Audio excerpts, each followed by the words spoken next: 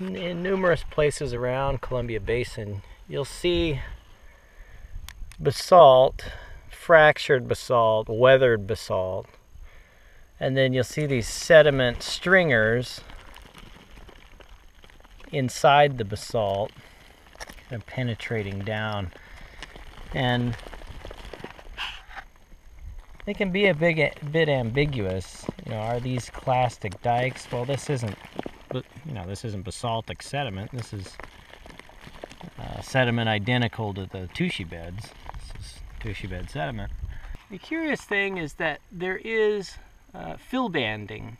There is a vertical striping, and I think that banding is identical to that seen in other clastic dikes that don't intrude bedrock. They do connect up to the sediments that were deposited by Missoula floods.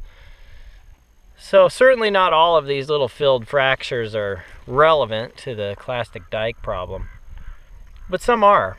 So whether we call them filled fractures or clastic dikes, they're downward injected sheeted silt sand bodies, tabular bodies in bedrock.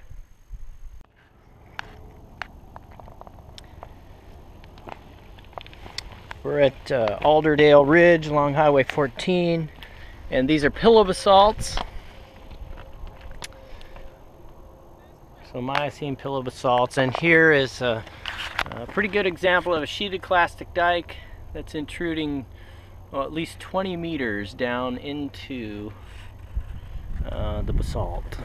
So you can see that sheeted character, and it may get obscured as I carve it away, but the typical silt sand dike that you see all over the Columbia Basin, here intruding fractured pillow basalts.